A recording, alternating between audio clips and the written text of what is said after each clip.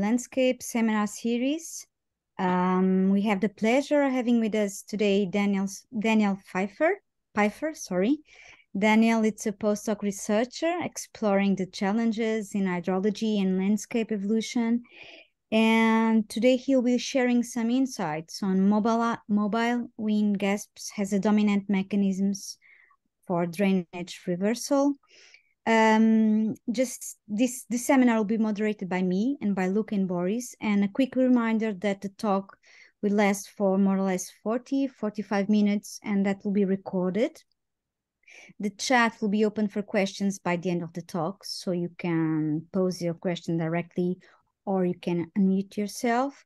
First of all, I would like to express my thanks for Daniel's participation, and I think we can start. Daniel, the stage is yours. Go ahead. Hello, everybody. I'm Daniel. I'm a Brazilian geomorphologist, and I am super happy to be here.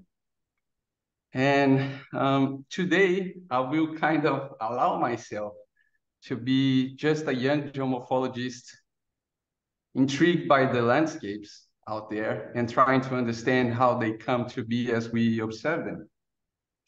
So today, I will introduce you to my hypothesis of how landscapes evolve after a lateral capture occurs. I know this is not fully resolved, but I really hope that you find this interesting and that you are inspired to start chatting about perhaps a fresh perspective on river channel reorganization. So I start asking a simple question. How do landscapes evolve in the aftermath of a lateral capture event? Most geomorphologists would say something that is depicted in this picture. So we have a sketch showing a landscape in time 1, and then this same landscape in time 2. We have a blue river that is kind of flat, and we have a red river that is a little bit more steeper, erodes faster than, and that at time 2 intercepts laterally the stream in blue at point E, and this creates base level lowering in all the captured system upstream of point E.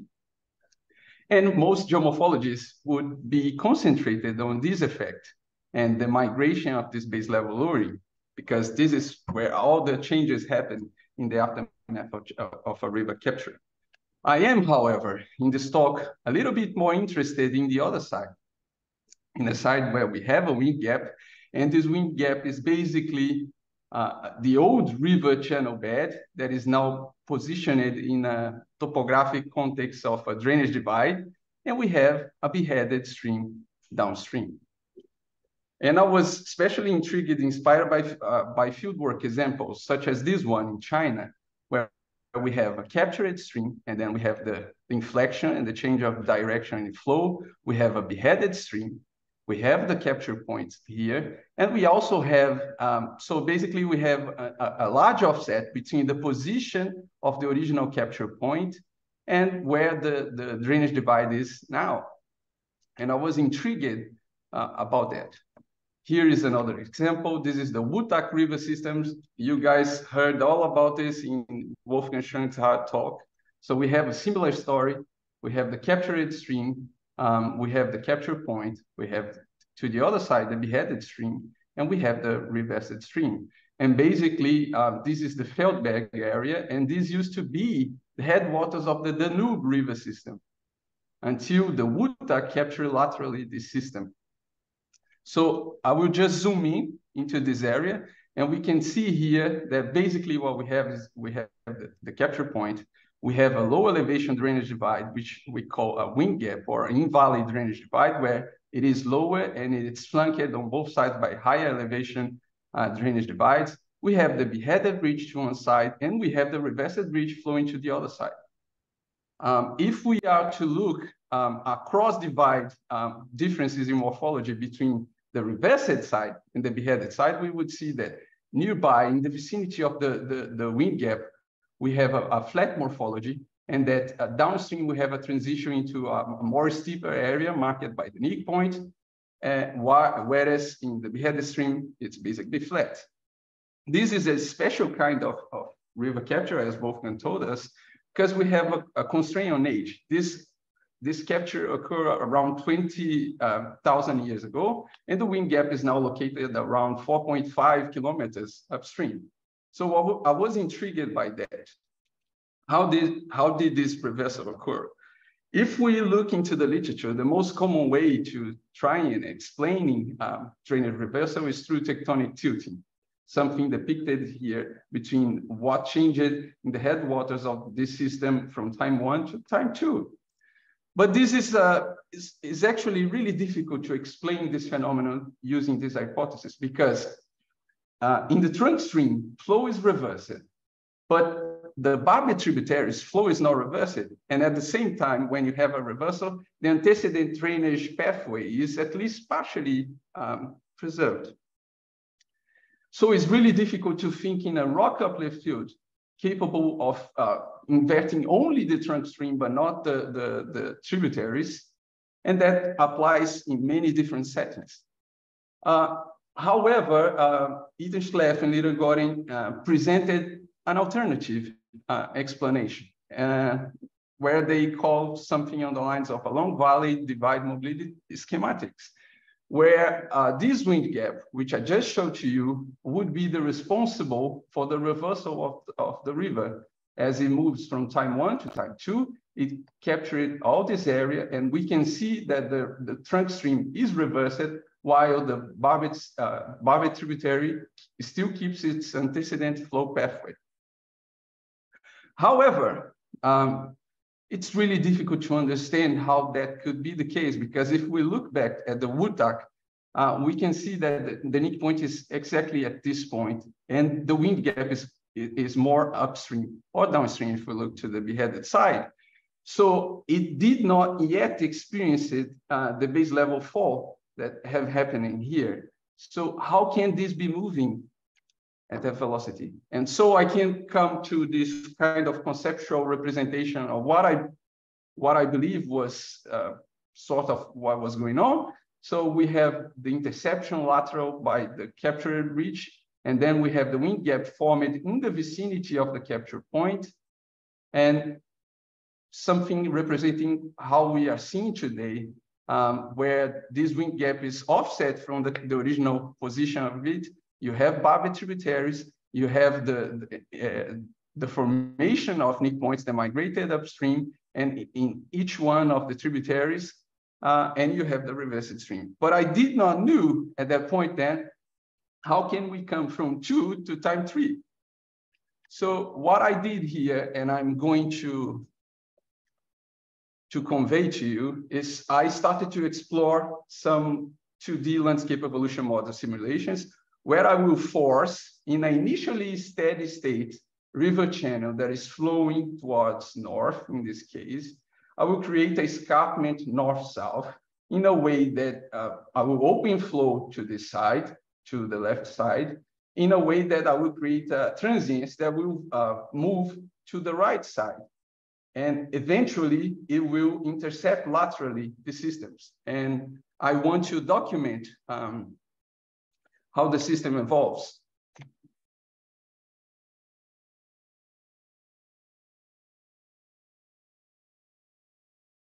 So from now on, I will present my hypothesis using a specific model run, which will be able to convey the feedbacks that I believe are involved in post-capture landscape evolution. And I will then detail insights extracted from how the reversed system, the beheaded system, and the captured system are evolving through time. One thing that is really cool is that I did not have to add any other process to it. It is just same mode, string power model, and Hughes slope diffusivity. And still, as we'll see, we get to some counterintuitive results. Okay, so I'll start showing a synthetic model run where you see everything I'm going to speak about I'm not going to say too much because I am gonna go after that explaining what happens with the captured stream and so on, all the different systems. So, but I want to say that I have here marked the antecedent river stream, and I will create a escarpment north-south. This will start to move to the right, and at this point where I am showing, we'll have a capture, and then we'll see how the system evolves from there. So now we have the capture, we have the wind gap marked as the yellow point, and we see the movement of the wind gap, which is conquering tributaries to the beheaded ridge and is growing up. And we can see at each capture, we have a base level fall event, and the wind gap is racing ahead of the other drainage divides until the moment where it loses the competition to a competing other stream network that is more downstream.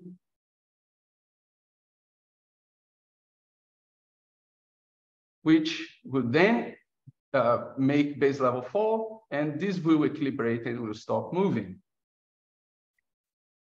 Okay, so just from this initial setup, which you guys already saw, I will already give you some key insights, and then we will discuss a little bit.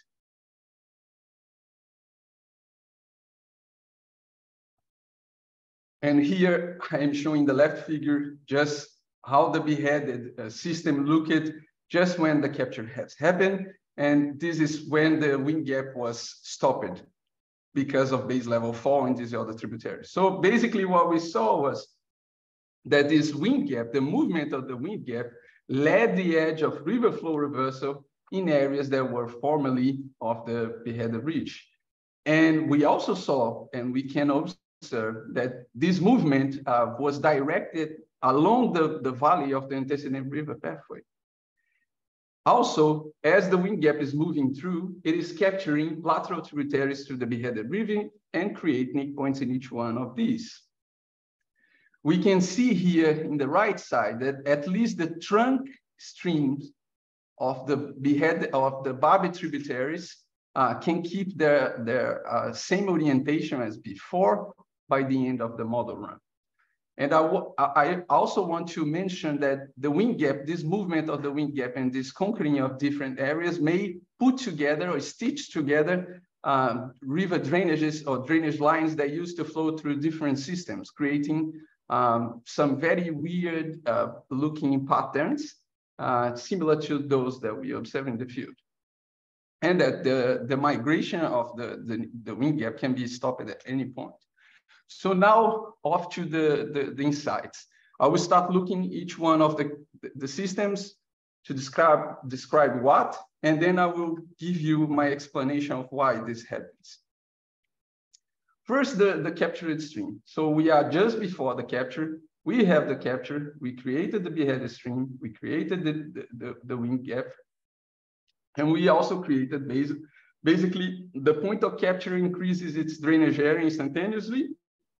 This amplifies local erosion rates, creating a nick point. This nick point then proceeds to migrate upstream. And each time it encounters a tributary, it also lowers the base level of these tributaries, creating new nick points that then migrates upstream. It's interesting to mention that as these nick points migrate to the left, they balance out the escarpment that was moving towards the right side, and the escarpment will stop. At the same time, as it reaches the right side becomes kind of a escarpment, and it starts to move inside for the beheaded side, and including the reversed side. So for instance, in here, we see the capture of one of these tributaries to the captured system that just captured another stream that was to the reversed, but the reversed also captured to the side of the beheaded river, and this created nick points that will migrate upstream and ultimately will balance out, and this will stop migrating. Okay, so it's kind of the same old, same old. Okay, now to the beheaded system. Here the fun starts.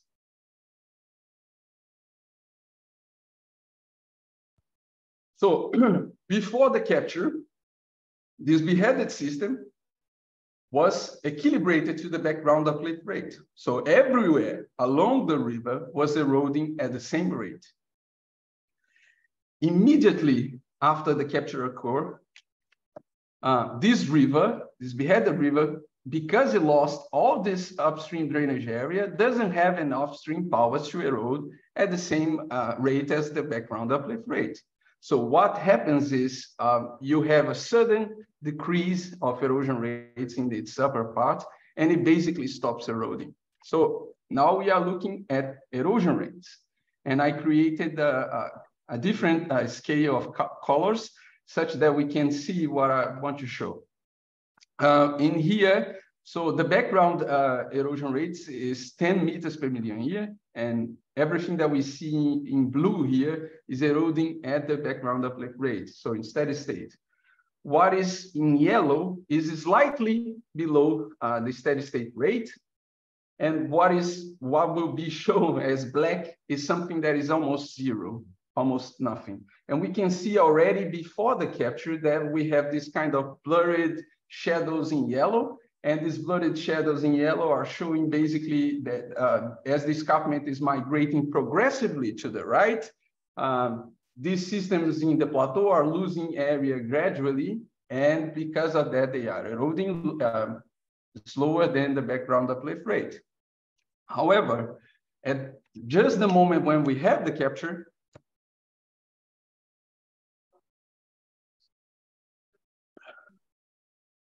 the beheaded stream, because it lost instantaneously a very large area, along the line of the antecedent stream, it starts eroding at nearly 0 meters per million year at the channel head. And this effect decreases as you go downstream the antecedent river network.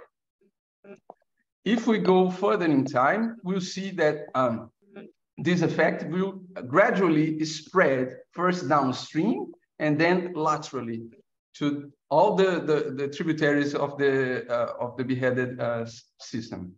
If we go a little bit further in time, so this is for the first big capture, right? Now I'm going, as we saw, the wind gap is moving through and capturing tributaries to the beheaded side. And I will show just before one of these new captures that will happen in the future.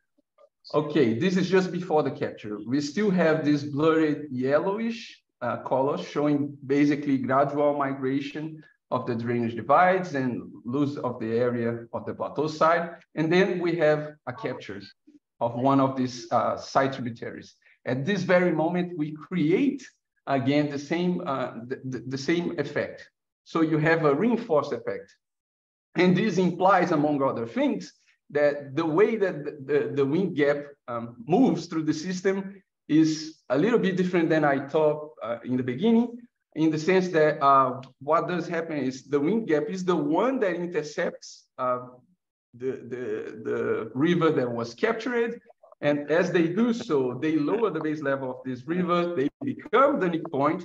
And because of that, a new wind gap is formed. And this new wind gap that is formed is here marked by this blackish line colors.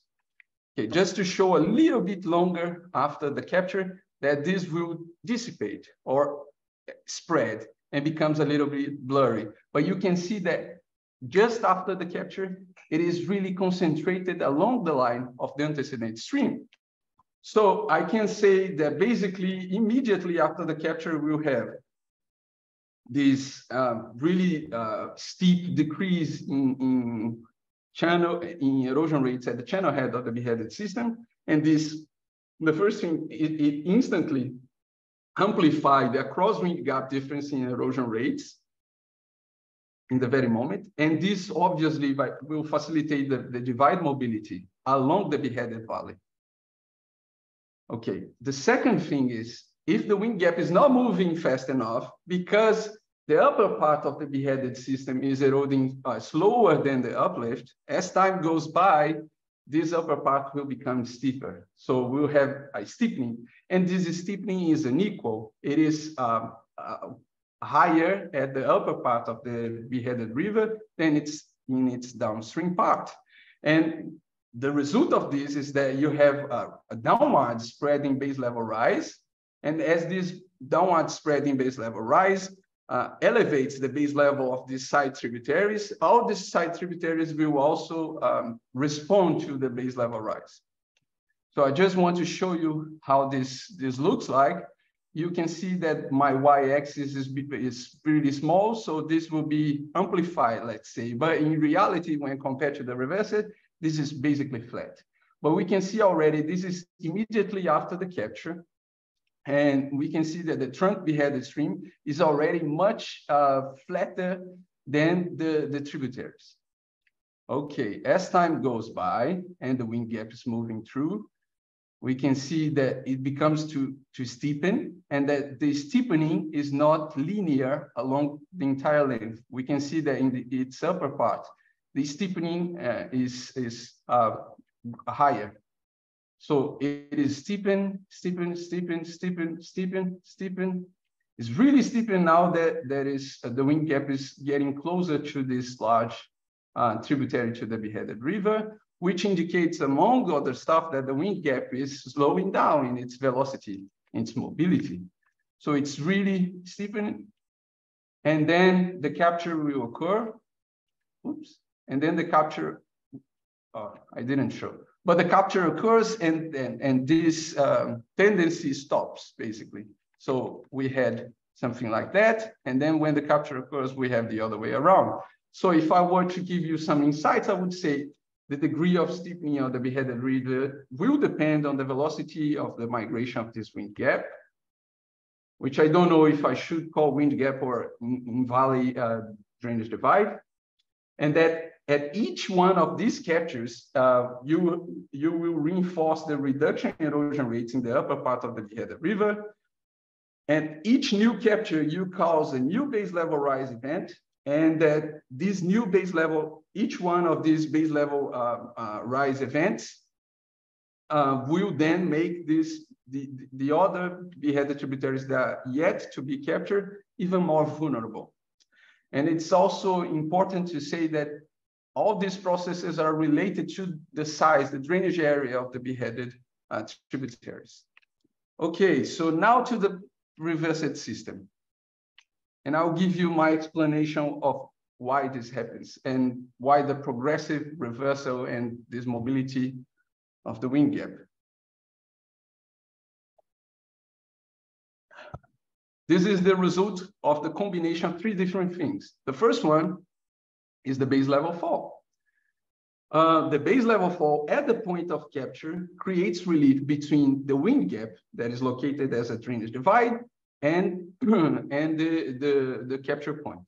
This creates relief, obviously. At the same time, immediately after the capture event, you have the drastic reduction in erosion rates at the upper part of the beheaded river, which creates or amplifies the cross-wind gap differences in erosion rates. Yet, if we remember from the model, the neat points in the capture system migrates much faster than the migration of the wind gap in the beginning. One of the reasons for that is because in this very initial moment, you basically don't have almost no drainage area.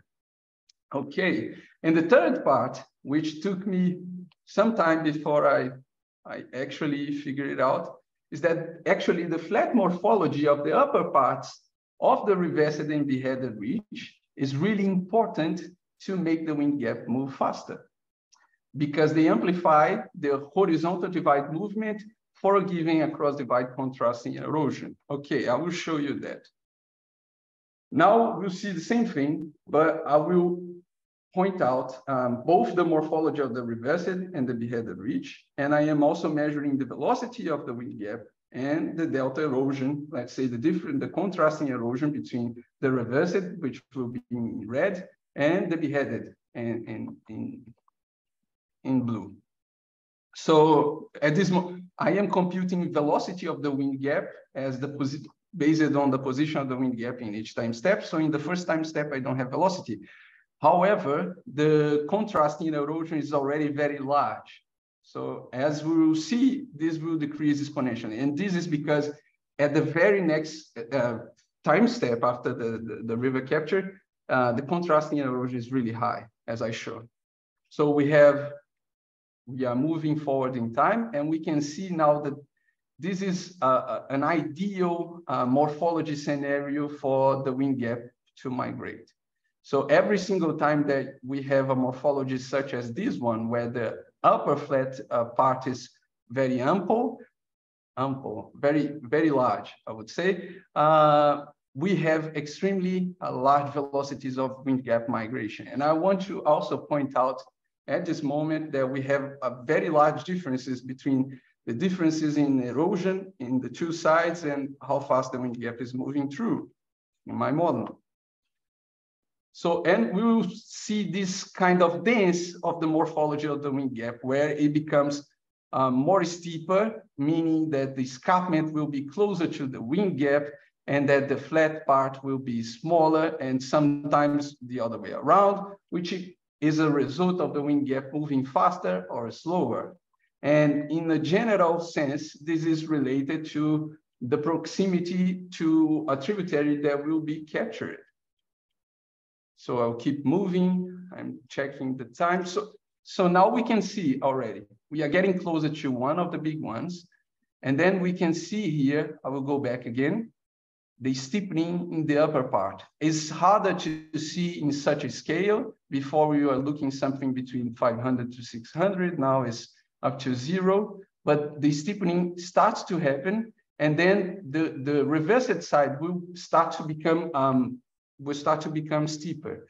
And the reason for that is because the velocity of the migration of the wind gap, which I am showing as this sphere, slows down. And then the neck point is able to proceed further.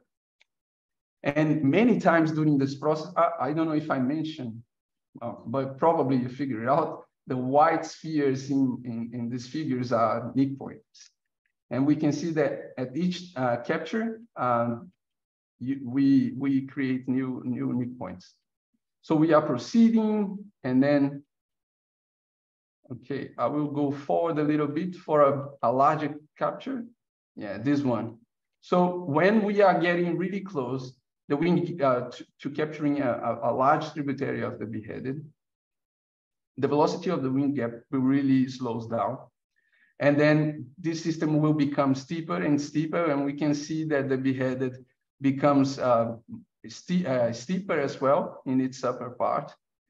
And then the escarpment will reach the drainage divide up, and this will increase. The difference between the velocity of the wind gap and the contrast in erosion rates decrease, and they get actually close at this point. And the reason for that is because we don't have the flat part in the first place.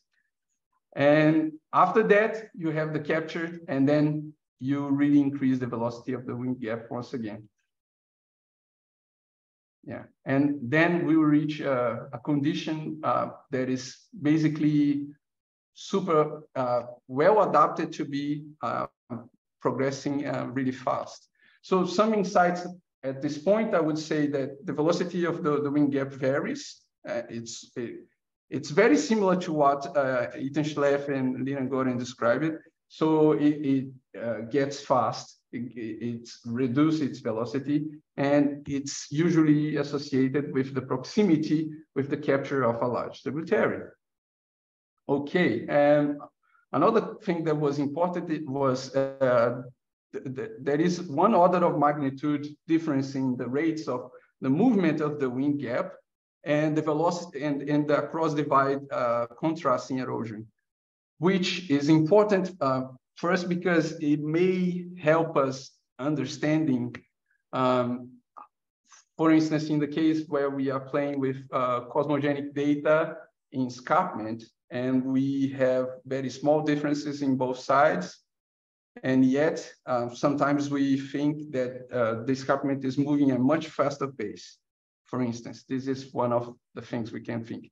At the same time, if I use a geometric approach for estimating the rate of divide migration, such as this one that I am showing, in here, what we are seeing is that there is one way for us to estimate the velocity that the shared divide in time 1 will move horizontally to the position in time 2, using basically the differences in average rates of surface lowering on the side 1 to the side 2, and you scale this to the two slopes on the two sides. We are treating this as a 1D problem.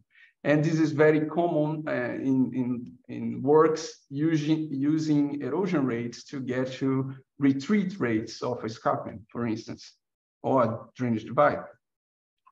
And what is special here is that because when we have the configuration where we have the upper part super flat, when we scale this difference by a number that is very small, because if it's flat, this number will be very small, you have a very large velocity through this method.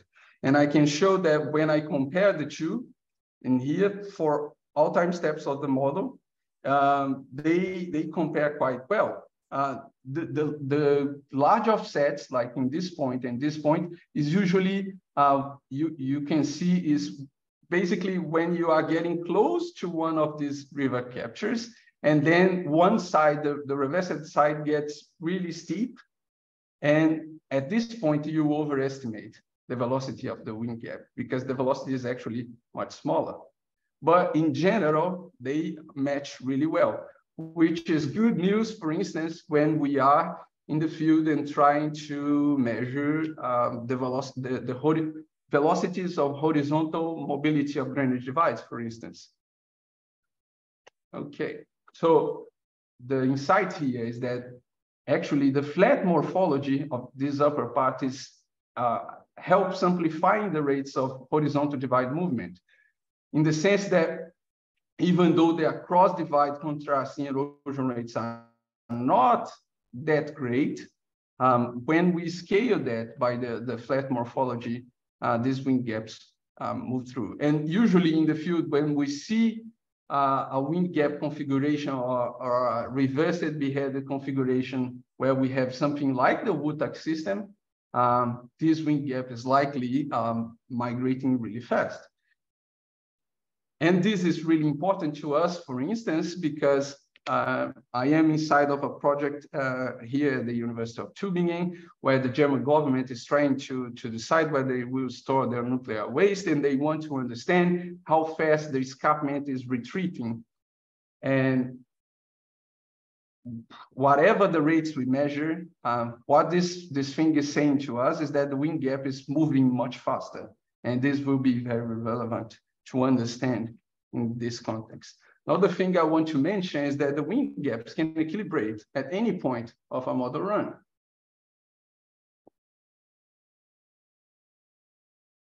They can equilibrate if they don't capture the beheaded tributary fast enough. They can equilibrate if another river captures or experience base level lowering in the side opposite to the one that the wind gap is moving through, and so on. So it can stop at any point, just as we've seen, for instance, stopping this escarpment right here. It's the same process. The base level fall migrated through the capture system, and it balanced out the across divide differences in erosion rates, and that can always occur. Third thing I want to show is that sometimes, just have a little bit of water.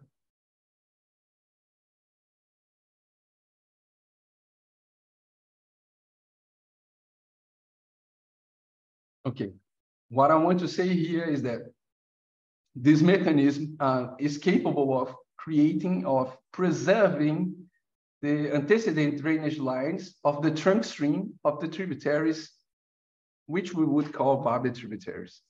And the way this system works is really interesting because as the wind gap is moving through, it will capture first, let's say this first tributary here, and this would make a base level lowering and creating nick points in each one of these tributaries, but this is already losing area to the other side.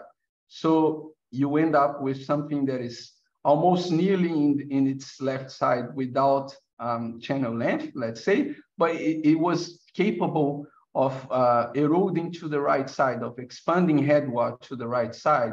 And how much this will expand to the right side is a function of when the wind gap or the base level lowering will reach the next big tributary to the right. So there is a way for geometrically playing with the timings of all these different feedbacks. And I want to mention as well that in this case, when the wind gap captured this tributary, it connected something that used to flow in a completely different river system to the other side. The reversal occurred, and now it has also this part. And because the same way as I described it with the barbed tributaries, so it created a base level fall that migrated through this entire system and was capable of stopping the migration of the escarpment to the other side. And because of that, it was capable of preserving the antecedent drainage line. In the left side, I am just showing a little bit of the superposition of the original drainage network and the final one, except for the reversed ridge. And we can see that in many cases, we have had superposition, meaning that you have some sort of preservation of these antecedent drainage lines in cases where you have had a base level fall from one side that cancel other transients to the other. Okay, just now I will speak.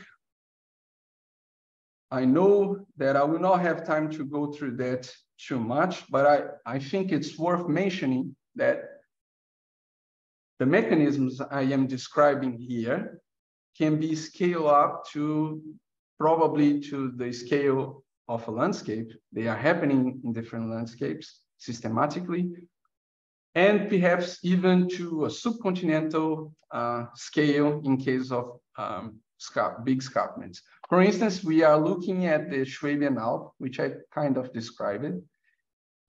We have these nice escarpments, and they coincide with the exposure of hard limestone. And we can see the drainage divide in black. And we see that whereas in many cases, in several parts, the drainage divide is coinciding with the front of the escarpment. In other places, the drainage divide is more inland, let's say. So you have something that is called, we call embayments and spurs. So embayments and spurs. And in each of these embayments, you have a river channel, a reversed river channel. And in this case, we cannot actually see the original capture point. It's not possible to extract that from the topography, but you have a reversed river channel, a beheaded channel, and then a wind gap, and then to the downstream part, a beheaded channel. One way to interpret this is to say that the movement of these wind gaps, which were very likely formed much downstream, are a main control to how the escarpment is retreating. And if that is the case, then understanding post-capture landform development becomes really important, because as I said, if we think in terms of a big escarpment, we are saying that this can have subcontinental scale of impact. Okay, I will not have time actually to go through my sensitivity analysis. I would need another presentation. This is more to describe the phenomenon and explain why, and to open for discussions and feedback to make you interested, I would say. But I want to mention that any kind of parameterization, such as increasing fluvial erodibility and so on, anything we do that enhances the erosion processes will make the wind gaps move faster, or the drainage divides moving along the antecedent river valleys faster. And this is interesting because it is this case, Elhanan Harel and colleagues are describing very similar observations to the things I am describing, but in their case, they have a thin cover of alluvial material that has higher erodibility. And in this case, the wind gap would move even faster. So I want to say that these are things that enhance the processes that I described. The other thing that is important is this will happen with any prescribed uplift rates, background uplift rates, meaning that in theory, this should occur in tectonically active and inactive settings. And in that scenario, when the uplift rate is lower than the background uplift rate, then the wind gaps dominates. Okay, another thing that is really important is perhaps the major control on how this process works in my models is the geometry of the antecedent river network. And how it is related with the geometry or magnitude of transients. So to some extent, I want to emphasize that we have been perhaps overlooking the role of the geometry of the river network. This is a major control of how a landscape evolves in the aftermath of a capture event. Another thing that I'll mention, but I know that it's not very wise of me to mention, is because I don't want to enter in dispute, is in my case, if I don't have any heel slope diffusivity, the process works the same. I'm not saying by that the heel slope diffusivity is not important. Obviously, I don't have enough resolution to deal with that in my model, and actually, between the channel heads, we necessarily have heel slopes, and they should be evolving through creep and rain splash and so on. And so there is need for better understanding, and also other processes such as like avulsions along the lines of the wind gap, because it is so low. Okay, all that is to say that even though when I describe as I did right now, this all sounds really straightforward, and I guess to some extent easy to understand, but I can tell you that my journey to thinking through how this could have started from here and to the point where I have been now has been kind of something of discovery, which was really cool. This is what made me interested about geomorphology, in trying to understand the history of the landscapes and how they come to be as we can observe them. And so I really wish we can discuss this further and open for a really interesting scientific discussion. Please hit me up, let's talk. And before I finish, as my last thing that I want to say is, I want to really thank my colleagues here. Without their support, I would never be close to thinking these things, because we think together and they are great. The second thing is, I want to give a shout out to my colleagues in Brazil. It's funny because I know Pedro already presented the landscape slide, but we are building something in Brazil with the Delta H meeting, and we are building a community of geomorphologists interested in approaching landscape evolution using quantitative tools. And for me to have this space, to have voice, and we are all represented. And we are having our meeting in Brazil soon. So I want to say, let's go to Delta H. I think this will be great. And the third thing is for all my colleagues and friends, even the ones I don't know. So thank you very much.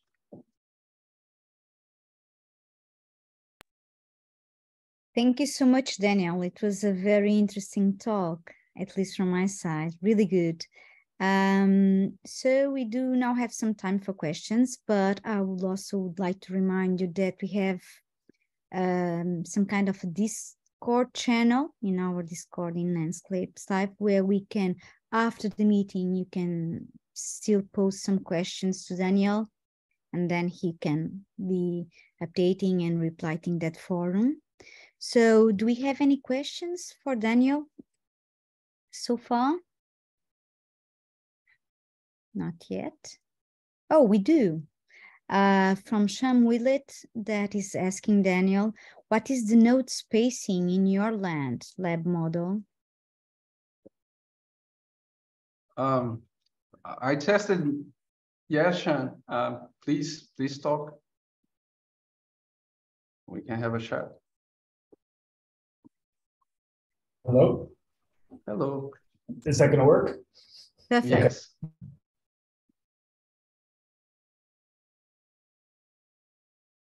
We cannot hear you, Sean.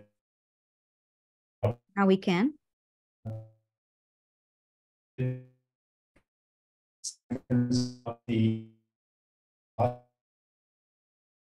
I think that we cannot hear you very well. Maybe your internet connection is not really good. Could you reply, Daniel? Just... Yeah, in this case, the one that I am showing right now is 200 meters. But I am playing with many different configurations, I would say. Good. I don't know if Sean wants to pose another question because he wanted to talk. No? I would love to hear him.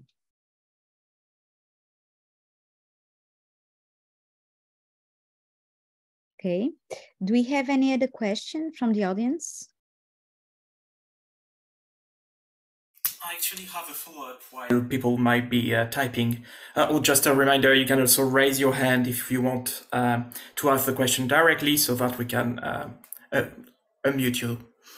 So Daniel, so Sean mentioned great spacing, but what about other parameters? Maybe, I think you're using the stream power law to simulate fluvial erosion. What if you have a non-linear stream power law, for example, with n not equal to 1 when nick point will start eating each other? Have you conducted sensitivity analysis on these parameters? I'm curious about, for example, how it would affect the way nick point are propagating more than the rate. That will probably depend on that as well. To be really honest, I already run the simulations, but I didn't analyze them through. So I would not be able to really give you a good question, a good answer for that. Looking forward to hearing the results. Thank you. So there's a question in the chat from Daniel Moreno. Hi, I wanted to know, how did you estimate that the river capture occurred 18,000 years ago? Hi, Daniel. Thank you for your question. It was not really me. So we have, for our landscape in southwestern Germany, usually there is sedimentological data, which provide, for instance, I will give you an example. I don't know if I can show. No, I will not be able to. So basically, in the case of the Alpine Rhine, where the Rhine captured the Alpine tributary they used to flow to the Danube. So they know that about 1.5 million years ago, you start having Alpine contributions to the Upper Rhine Graben, and you stop having Alpine contribution at Ulm. So they can estimate the age using something like that. And for specifically for the Wutak, we have similar story with age of deposits, and they even grade to one side or the other.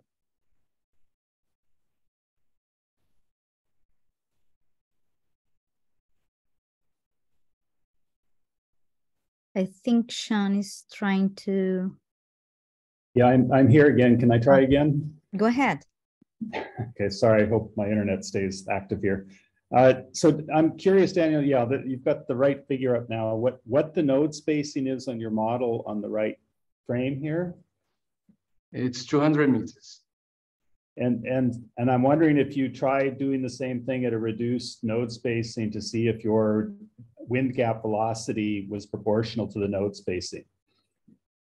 I ran it, but I didn't analyze it yet, Sean. So I don't know. But this is really something I should do. Yeah, if you notice, in fact, when you compared your model velocities with the slope, delta slope velocity, the model velocities have modes, right? You have the same value, 700, 2400. They're very discrete and very exact numbers, right? And what that's indicating is that the wind gap is jumping nodes one by one, boom, boom, boom, boom, right? And it's doing it with a particular frequency, and that's why you get exact numbers. And that typically means that you're really dealing with numerical effects at that point. And I would check that very carefully to see if you actually are accurately calculating the divide velocity or if it's just kind of a node jumping phenomenon. Okay, thank you. This is really nice, and I will do it.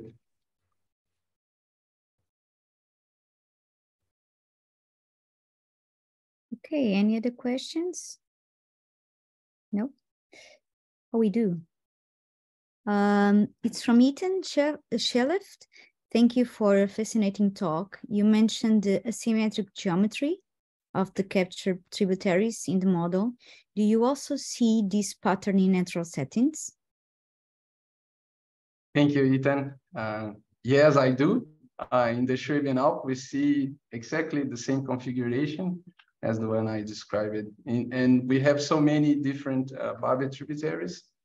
And actually, one of the postdocs in our group is developing a geometric approach to trying to get edges from the geometry of the barbed tributaries.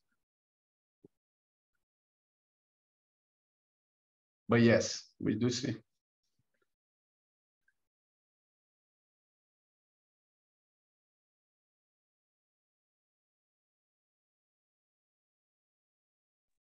Okay, I have a question. I hope it's not really silly. How could we improve the inclusion of the antecedent geometry networks in the model? Is that possible, or it's to find how to do it? If possible, of course. Yeah, I think like I am developing something where I can kind of control how the geometry looks like. And I am testing it through in various scenarios. I am playing right now. I am studying a coastal landscape. And I think that the geometry of the plateau side is really important. And yes, I am playing with that. But other than you really forcing it and testing it through, I don't know. Thank you.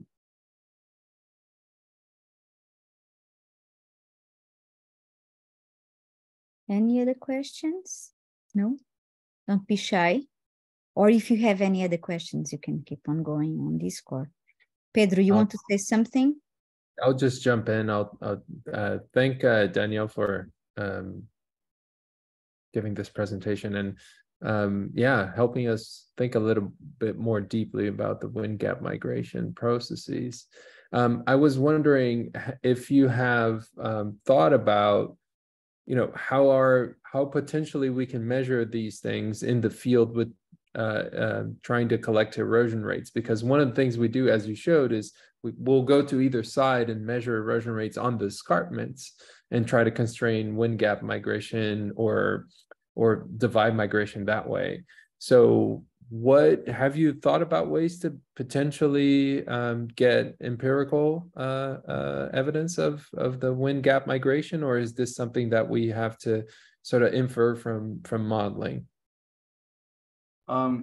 So I have been playing with many scenarios, and I am measuring like differences in erosion rates in many different ways, like first pixel, 1 kilometer, and blah, blah, blah, many different ways. And I am comparing to the observations.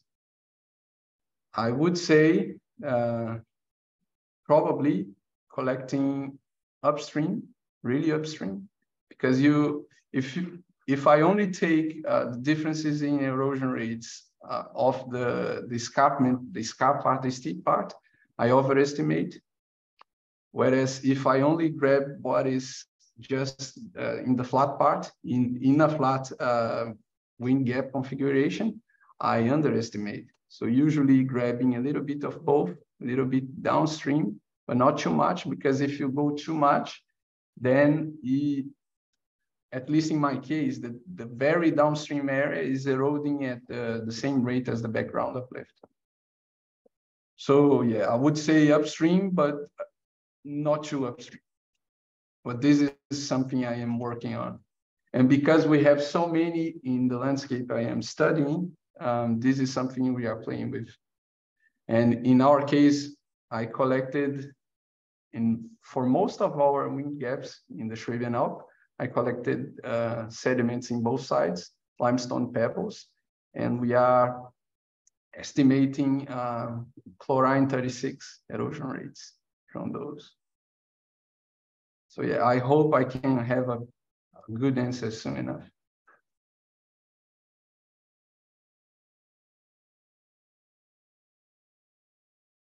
Okay, in case we don't have more questions, thank you so much, Daniel. Again, it was really a really nice talk. It was a pleasure to meet you. Thank you to Boris. Thank you to Pedro for also helping to moderating the talk. And thanks to everyone that attended. It was really nice to have you all here. Don't forget that you can keep the discussion in Discord channel. Boris already placed the address there, so you can easily access to it. And bye, everyone. Thank you.